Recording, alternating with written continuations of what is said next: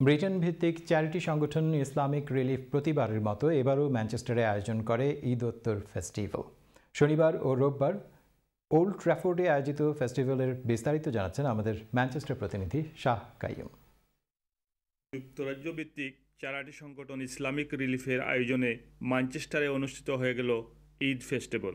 প্রতিবারের ন্যায় এবারে আয়োজনেও মুসলমানরা ছাড়াও বিভিন্ন শ্রেণী পেশার জনসাধারণের উপস্থিতি ছিল চোখে পড়ার মতো। 2 দিনব্যাপী ঈদ ফেস্টিভ্যাল দুপুর 12টা থেকে শুরু হয়ে একটানা চলে সন্ধ্যা 8টা পর্যন্ত। এতে বিভিন্ন ধরনের স্টল ছাড়াও ছিল শিশু কিশোরদের জন্য বিভিন্ন খেলাধুলার ব্যবস্থা।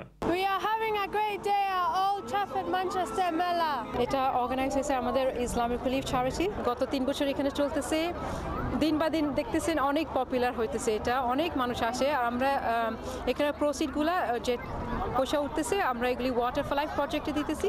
We are here for the 4th year running. We've got over 12,000 attendees over this weekend raising money for water for life projects in Africa. Manchester Old Trafford থেকে শাহ কাইয়ুম, চ্যানেল এস।